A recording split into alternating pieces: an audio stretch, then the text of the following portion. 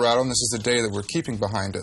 In this case, it's different from other kinds of database systems, and they're very static, and you have to figure out beforehand what you're going to do. Could you show us how to do a Boolean expression, for example, using FileVision? Okay, I'll just close this file here.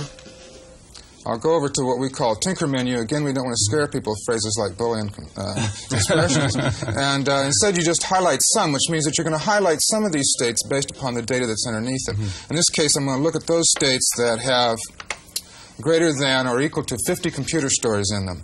And I say done. Now, this idea is similar from when you go into people's offices. You see that they have maps on the walls with pins in different colors. And, well, FileVision obsoletes that. We've now redrawn the map based upon the data that's underneath it, and I can shade them a slightly different shade.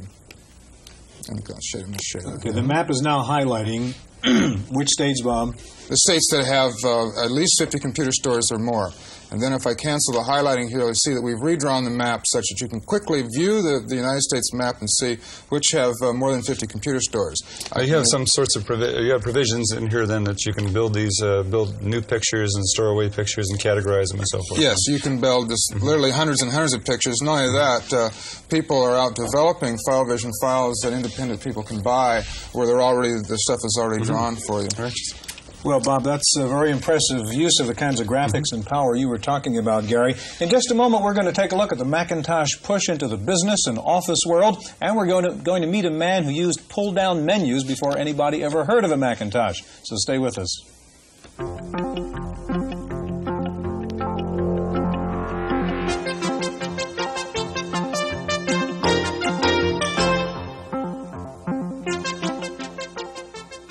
With us now is Lee Lorenzen. Lee was with Xerox when the STAR system was developed there, and Lee is now a software engineer with Digital Research Incorporated.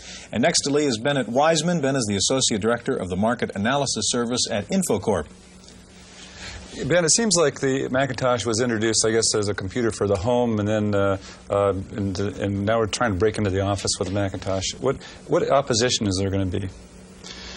Well, the system has been built to be very easy to use and very easy to install, and there are some limitations that have been put on that to get those compromises.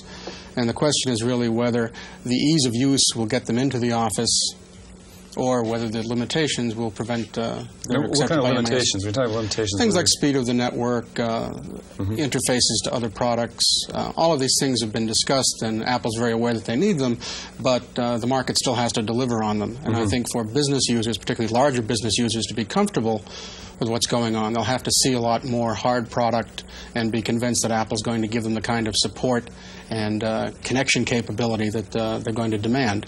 Now, that may not be the case for smaller businesses where the attractiveness of the package and things like the laser writer will make it very useful immediately for them, and they won't have concerns about how does this link to my IBM mainframe. Ben, in your report to your clients on this, you made an interesting comment that for Apple to succeed here with the Mac Office, they have to kind of tone down their hype. What did you mean by that?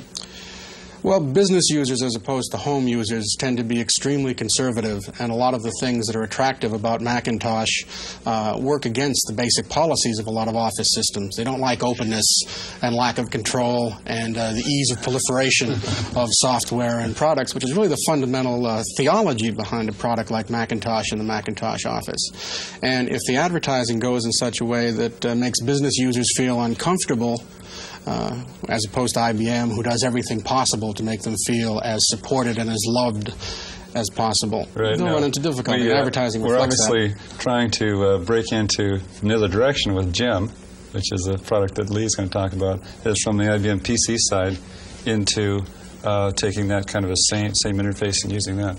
Lee, can you talk about Gem at all? Sure. I think the best way to talk about it is to actually get a demonstration of the product. As you can see, we're running here on an IBM PC AT. And I'll just pull up a calculator, which is an example of one of the desk accessories that we have. And as you can see, the color is really very vivid with Gem here. I'll go ahead and close that window out, and then we'll go into, this is the Gem desktop, which actually provides a visual look at the filing system, the underlying filing system of DOS, which is, it essentially replaces the A greater than, which is a difficult concept for users to use. And let me bring up one of the pictures that we have here with Gem Draw.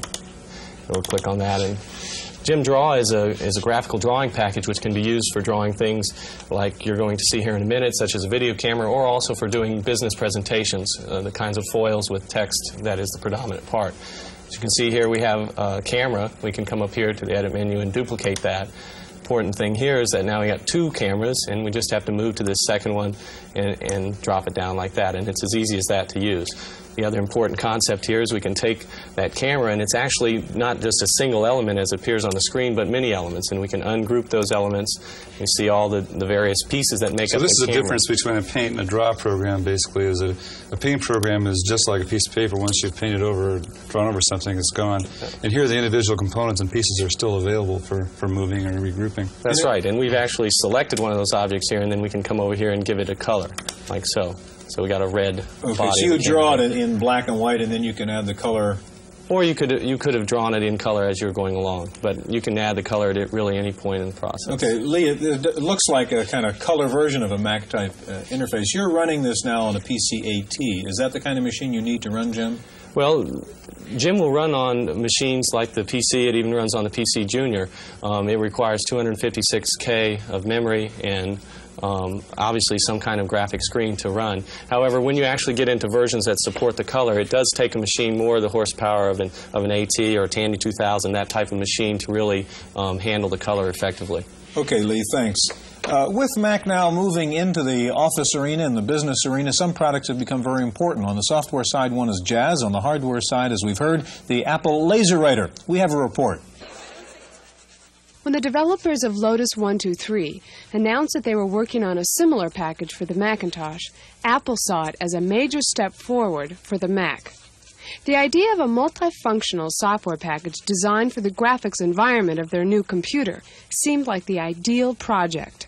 We've taken some of the ideas and some of the lessons we learned in developing 123 and Symphony, which exists for the IBM and other compatible computers, taken some of those lessons and redesigned a new concept for the Macintosh. Very important to note, though, that we didn't merely carry over the products 123 and Symphony in the Macintosh. We started from scratch. We started from the Macintosh using the unique design capabilities of that machine, especially the graphical user interface. Like 123 and Symphony, Jazz permits the user to keep several files active simultaneously. Database, memo sheet, word processing, and communications work interactively and make extensive use of the Mac's icons and hidden menus. Apple's determination to make its new machine a success led to some unusual partnerships during the Mac's development. If most new machines on the market try to fit themselves to existing software or hope for third-party companies to jump in, Apple courted the major software producers ahead of time. It was sometime around the months of July, if I recall correctly, that Apple first showed us the Macintosh, which they're subsequently going to announce and release in January of 1984. So we were able to see the Macintosh up front, and we made a decision to develop for it because it was so unique. It was so different from what we had seen from other manufacturers. Apple's attempt to anticipate the Mac's early needs did not end with software. The company is taking aim at IBM's office market with a new laser printer. Apple is betting that the laser's high speed, about 8 pages a minute, combined with the Mac's lively graphics, will finally give the computer the image they want, as a serious business tool from a determined company.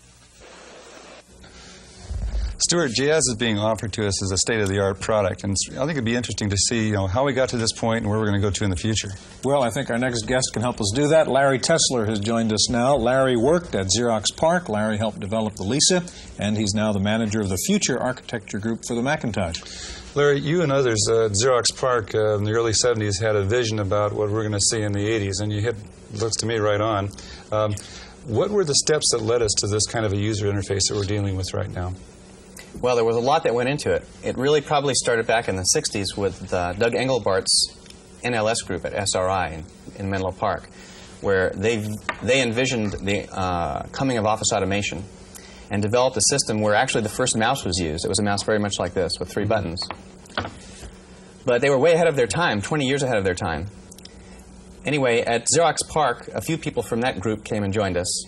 And the main motivation at PARC was an understanding that hardware costs were plummeting, and systems with high-resolution graphics, which were then would cost $100,000 for a reasonable computer-aided design system, would be coming down in price to the point where someone could have it in their living room or in their office. This was really incredible at the time. We could barely believe the numbers, but there they were. The time was when, Larry? This was 1970 is when PARC started. I became an employee in '73.